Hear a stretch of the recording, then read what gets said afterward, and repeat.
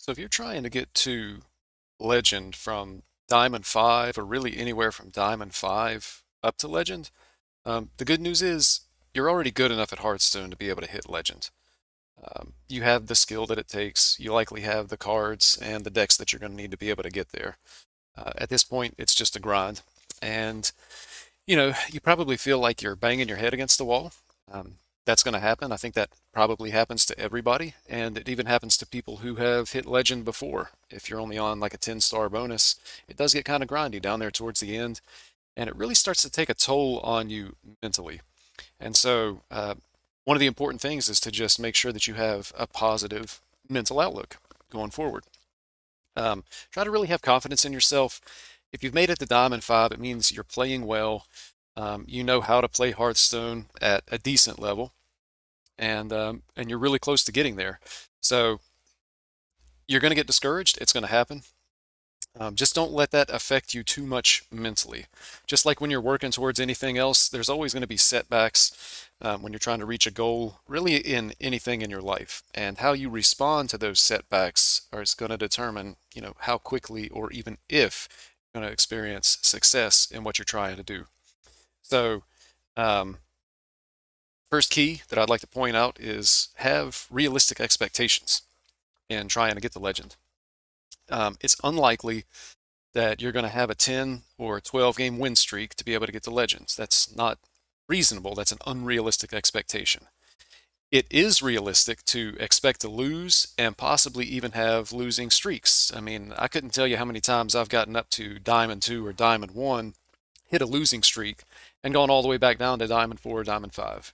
It's going to happen. It's kind of the nature of Hearthstone, and you can expect it.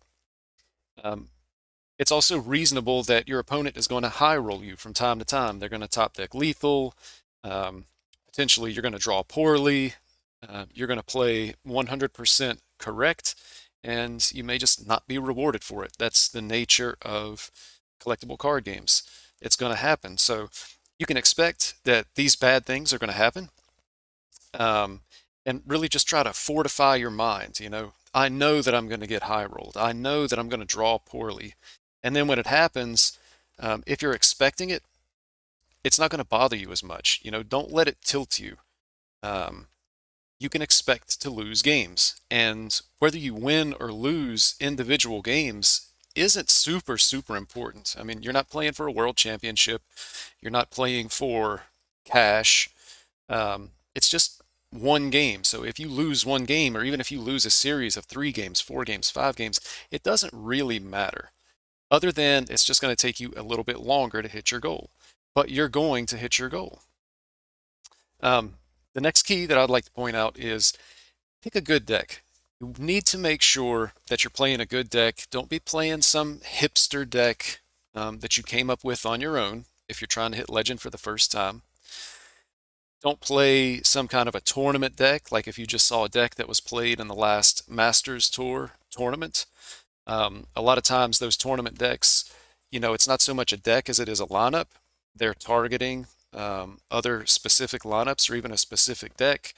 The tech cards may not be applicable to ladder. So if you, try to pick up a tournament deck and play it, it's possible that it just totally fails on ladder. There's such a thing as good tournament decks, but bad ladder decks. Also, don't let yourself be baited by decks that you see on Twitter. Sometimes those decks are just totally fake. I think at times, people will post a deck with a screenshot and it's just not true. And it's, potentially that person just making a joke, trying to have some fun with the community. So don't let yourself get baited by decks on Twitter. Yes, sometimes the decks can be really good, but sometimes they're bait. And if you don't really know how to tell the difference, then don't take the chance. You want to give yourself the best possible opportunity to have the best possible win rate so that you have the shortest climb to Legend. So what I would recommend is get a tested and proven deck. ViciousSyndicate.com, hsreplay.net. Pick a deck that's been played a lot, a deck that has a lot of stats to back up the fact that it's a good deck, and play that deck.